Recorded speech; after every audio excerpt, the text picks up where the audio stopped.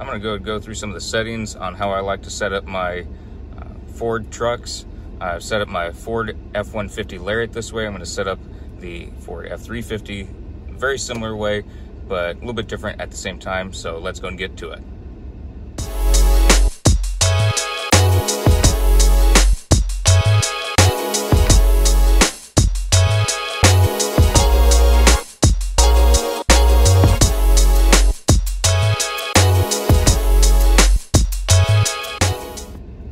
Alright, first and foremost, going to go to the settings, which is obviously on settings. Got Sirius XM going, but volume is off because don't need copyright issues.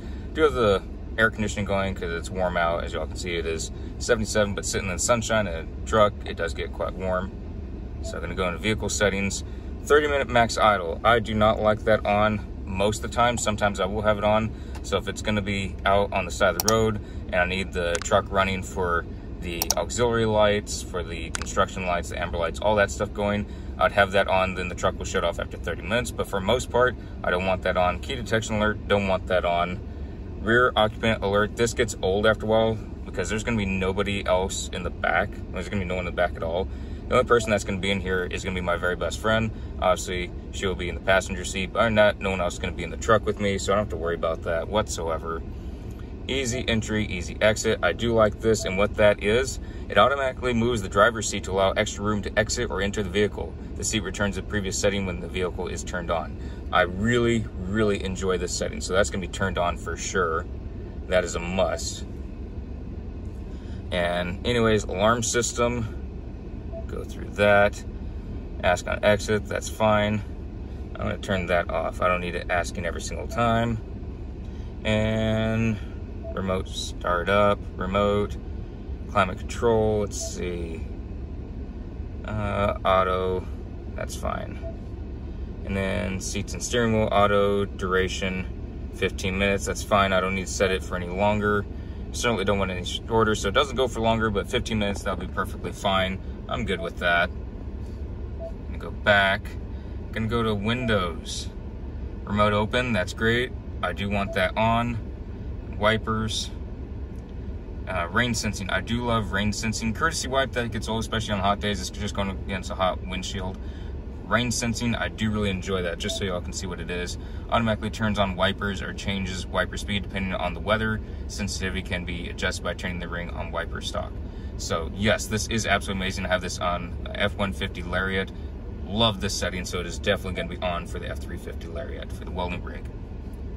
Lighting. Let's see here.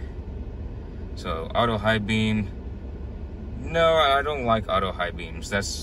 I've been doing a lot of night driving for the longest time, and a lot of folks have their auto high beams on, and it's just very blinding because the car doesn't sense it for a few seconds, and it just gets old. So daytime running lamps, have that on for y'all, so it helps make the front of your vehicle more visible during the day. Daytime running lamps turn on automatically when you're driving in daylight, so that is fine. Welcome lighting. Turns on welcome and farewell lighting. I do like this. This also on the F-150 Lariat, but I'm gonna definitely have it on for this. Enable, we're gonna also enable power running board. That's fine. Auto lamp delay, 20 seconds. Let's see what that is. Changing how long the lights sound after you leave the vehicle. 20 seconds should be fine. Zone lighting. Allows you to change settings for zone lighting. Okay, let's see what that is. Override auto lamps, no. Include reverse lamps. Okay, that's just fine. Gonna go back. Ambient lighting, we'll go into that. Change the intensity of interior lighting. So brightness, that's perfectly fine. It's all the way up. Mirrors, this is one thing that's very important. Set default behavior of mirrors. Let's go and do that. Mirrors, auto fold, yes. So when the truck is locked, the mirrors will fold in. This is very important when you're in parking lot, especially here in Los Angeles.